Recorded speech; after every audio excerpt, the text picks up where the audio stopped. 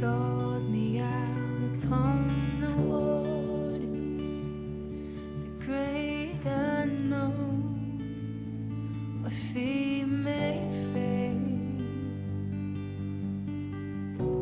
and there I find you in the mystery, in oceans deep, my faith will. So when I met Andrew, I was a cheerleader at Baylor. He was at Truett Seminary, and he had a mutual friend set us up on a blind date. And we went actually out on his birthday, and then the next time we went out was on my birthday, and we country western danced at Christmas in Salado, and he stole my heart at that moment. My soul will rest in your embrace, for I am yours, and you are mine.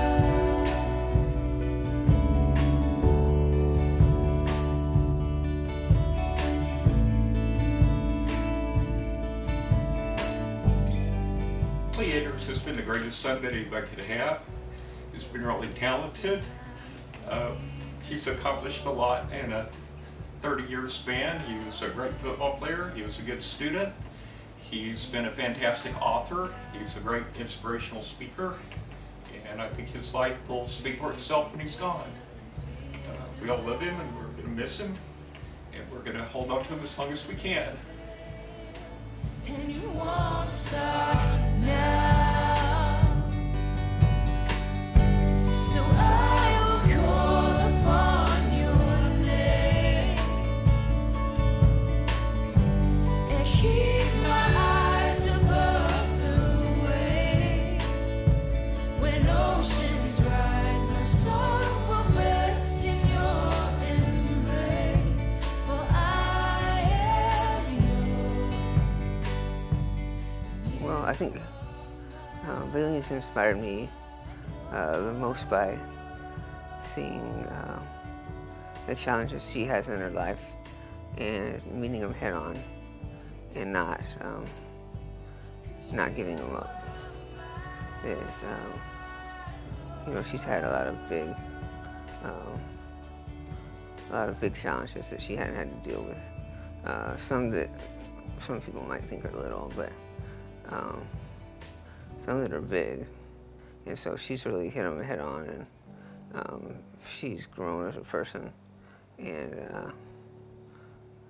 I think that's admirable. And I think that means that no matter what she comes up against in life, that she's gonna she'll come up against it again, and she'll conquer it. And that makes me really proud, you know. So, yeah. Take me deeper than my feet could ever wander, and my faith will be made stronger in the presence of my Savior. Spirit, lead me where my trust is without borders. Let me walk upon the waters wherever you would call me. Take me deeper than my feet could ever wander, and my faith will be made stronger in the presence of my Savior. Spirit, lead me where my trust is without borders. Let me walk upon the waters wherever you would call me. Take me deeper than my feet could ever. I would say a gray faith is about knowing that there are gray areas in our faith. Like, there are questions that we don't know the answer to, but not getting bogged down with the questions, more so embracing the questions and asking them, and then being okay that we don't have the answers, and trusting that God has the whole, has our purpose, like, for our life under control, and He knows exactly why we are where we are, and just to really trust Him in that and rest in what we do know, which is that Christ died for us. And I will call upon your